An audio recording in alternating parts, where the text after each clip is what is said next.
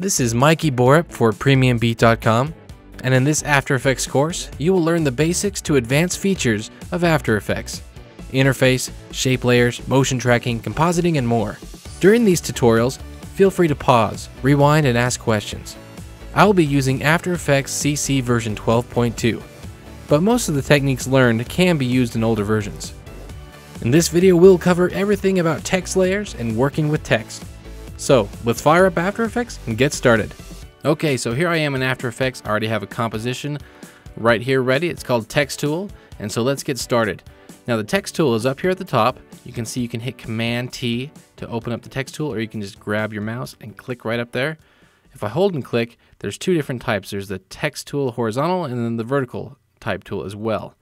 Let's just do the normal one. I'm gonna click and type. Typing is fun, and so is...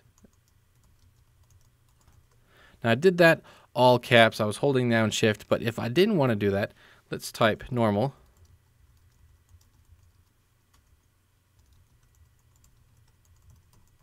Then I can do things over here. I've got this tool where it's the all caps tool, the fake bold, the small caps, subscript, and things like that.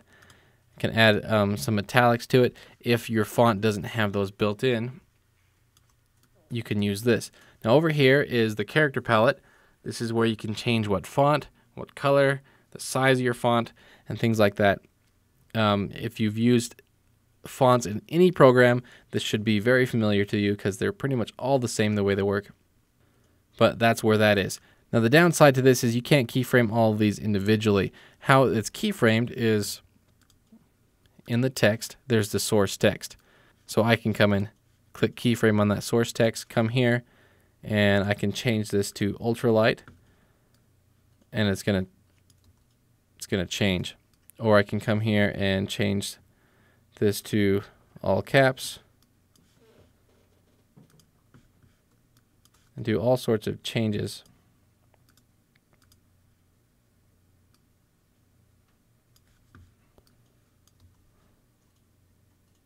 And everything's going to change. Now the downside to doing it this way is there's no tweening.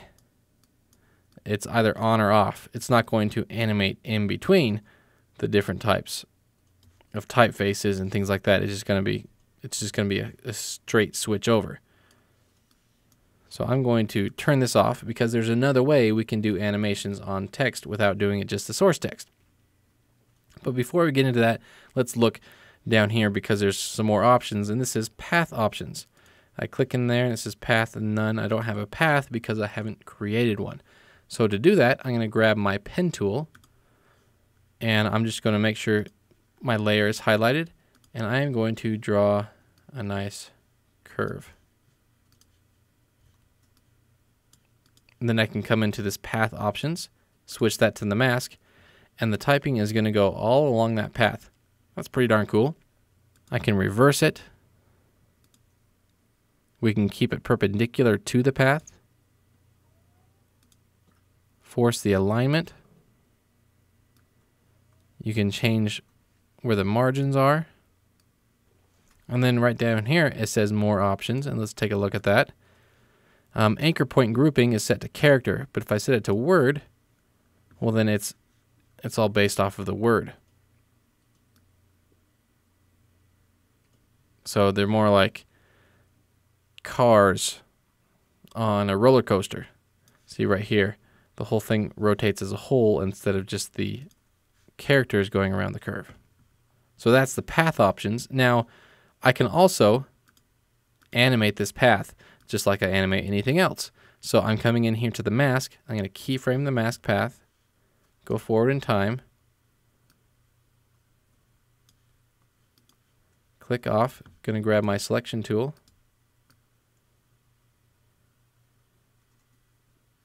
and move that keyframe, and then move that mask path so that I've got this nice animation.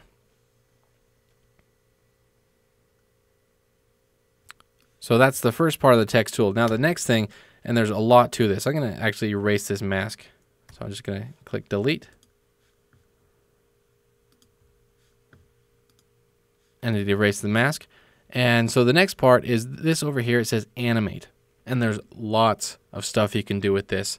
There's like a whole another world of animations built into a text layer. A text layer has more options than the normal layer does, and you'll see here really quickly what it can do.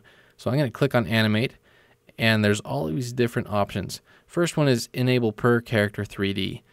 And what this does is anytime you do any animation, say like rotation, you can rotate into 3D space if you have this enabled. If you don't, it only rotates in 2D space. So let's go ahead and enable that. Off the bat, you can see it puts little bounding boxes around all of the letters. So let's go in and let's do some animation. So let's just do a scale. And what it does is it brings up an animator called Animator 1, and then a range selector, and then scale. So if I scale this up, then everything is scaled, right? And then if I come into the range selector, it says start, end, and offset.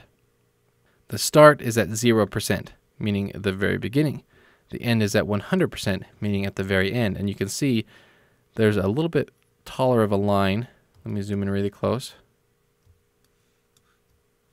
And it goes past the normal bounding box, a little bit higher, a little bit lower.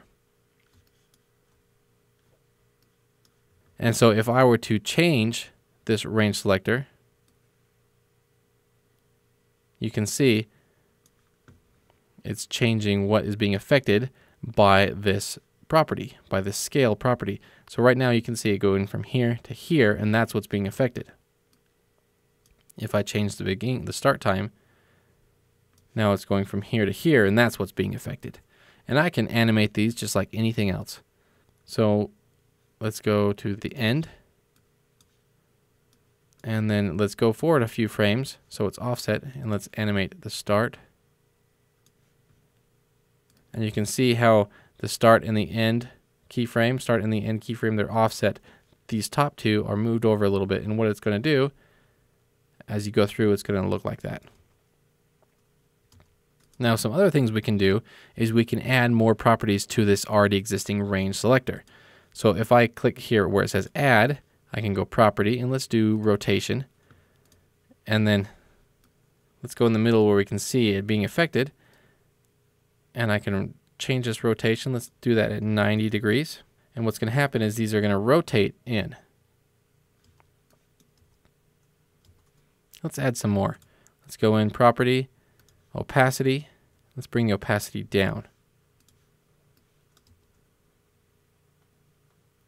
Maybe not down all the way. Let's bring it to 50%. Let's add some more to this. Let's add, oh, we already have scale.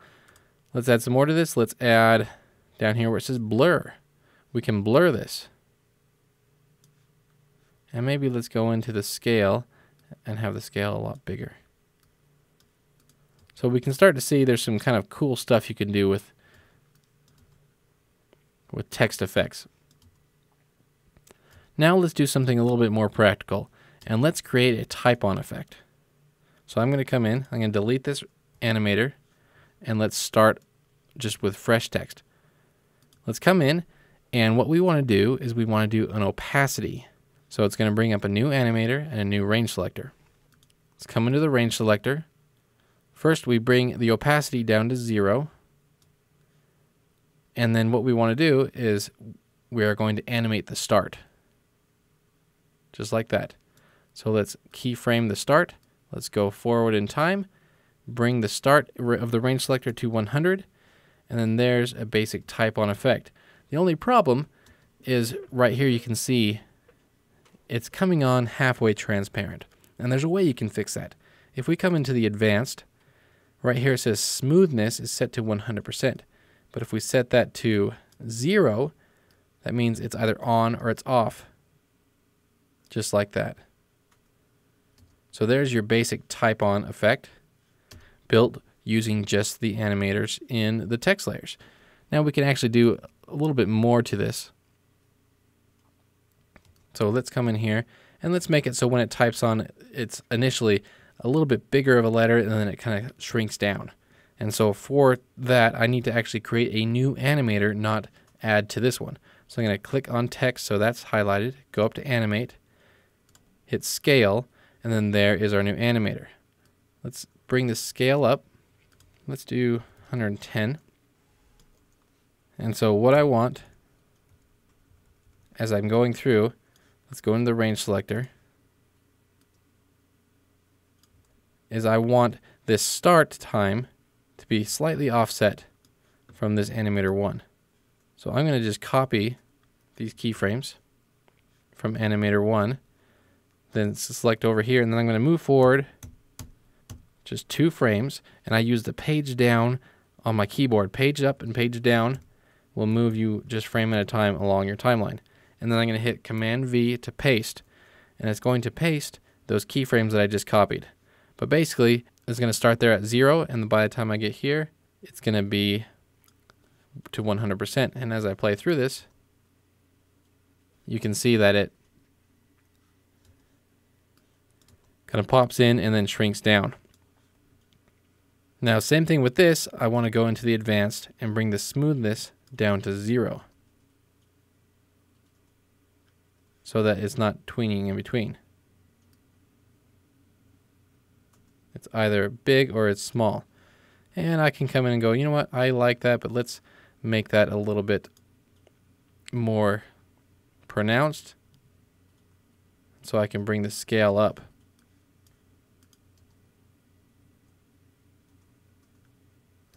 And then also maybe when it first types on, you can make it a little blurry. So let's go to this Animator 2. Let's add a blur property to it.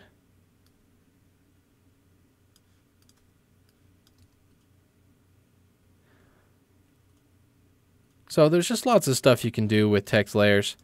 I'm pretty impressed with the amount of stuff you can do. Lots of stuff you can do as far as with these animators, adding new properties, the range selector.